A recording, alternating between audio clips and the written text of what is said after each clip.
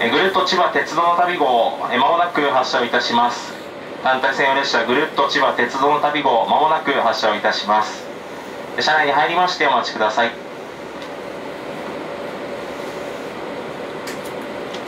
発車の際、発車ベルが鳴りませんのでご注意ください。まもなく発車をいたします。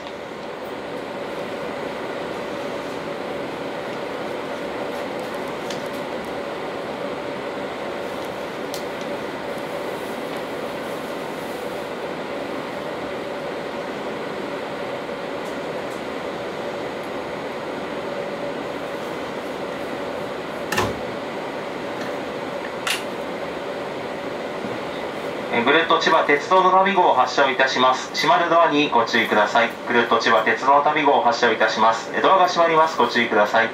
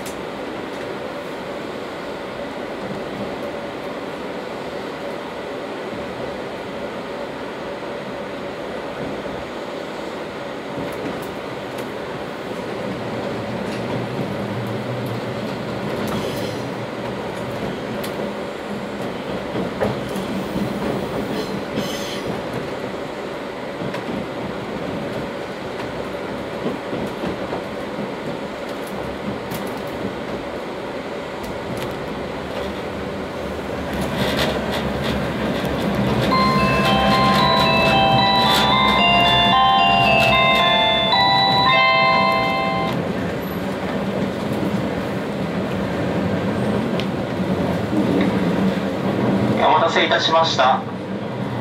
勝浦でのひとときはいかがでしたでしょうか。名物の勝浦担々麺を召し上がられたお客様もいらっしゃいますでしょうか。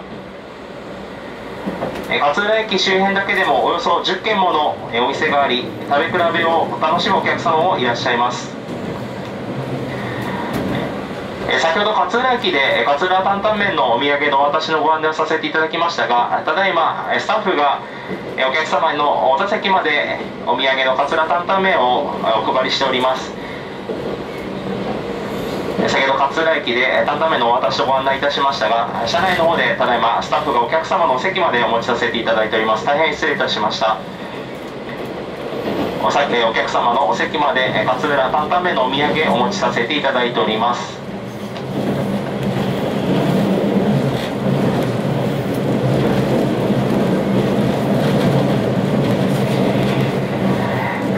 勝浦では毎年2月下旬から3月上旬にかけて勝浦ビッグひな祭りが開催されています。勝浦市内各所に約3万体ものひな人形が飾られ、中でも富崎神社の60段の石段に約1800体のひな人形が並ぶ姿は写真で目にされたお客様も多いのではないでしょうか。夕暮れ時からはライトアップが行われ、街はひな祭り一色になります。今年は残念ながら中止となってしまいましたが、来年開催が実現した際にはぜひまた勝浦の街に足を運んでいただければ幸いです。列車はこれより外房線の終点安房鴨川駅に向かいます。この先の駅鵜原安房小湊と停車をいたしますが、列車行き違いのための停車となっております。ドアは開きませんのでご了承ください。次の停車駅は安房鴨川です。安房鴨川駅では全てのドアが開きます。こちらは車内換気を目的としました停車となっております。停車時間5分ほどと大変短くなっております。安房鴨川駅外に出られるお客様は到着しましたホーム上でお願いをいたします。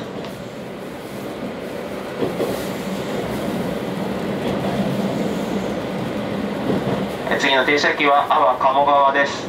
阿波鴨川に14時25分の到着です。